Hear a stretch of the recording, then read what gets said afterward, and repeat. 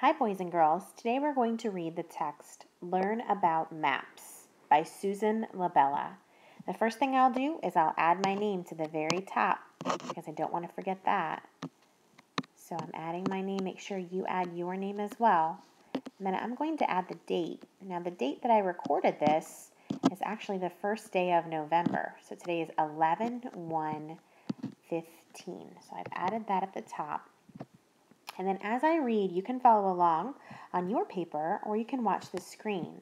I'm going to use my laser pointer, which means that you're going to be able to see where I'm pointing and where I'm reading. So please use your finger and follow along and use those reading strategies as I'm reading. So learn about maps.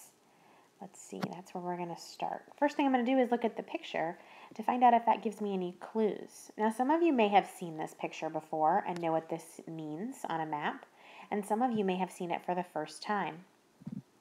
The text is called Learn About Maps. Maps are pictures of places.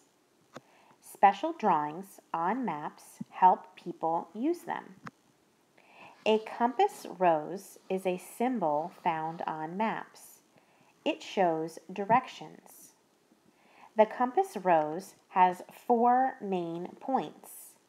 One point shows which way is north.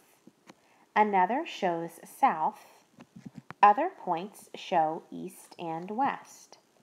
So it says one shows north, south, east, and west. Looking at this picture, it looks like this one shows north, south, east, and west. So this must be a compass rose. I'm going to actually write that because I'm going to want to remember that is a picture, a symbol for the directions. Let's go to the next paragraph. A map key is a box with pictures and words. The words tell what a picture stands for. The word city may be next to a dot. The word forest may be next to a tree. The map key shows people what the drawings on the map mean. You may have read the story already called All About Maps, and we read some pages that had symbols on them. They had apartments, and they had houses, and they even had a map symbol called a forest. If you haven't read that book yet, take a look and it will help you better understand what a map key is. Now you can choose to read this text again, but I want you to think about what the main topic is. What was this text all about? Write it here on this line. If you need more space, you can go down to the second line and continue your sentence.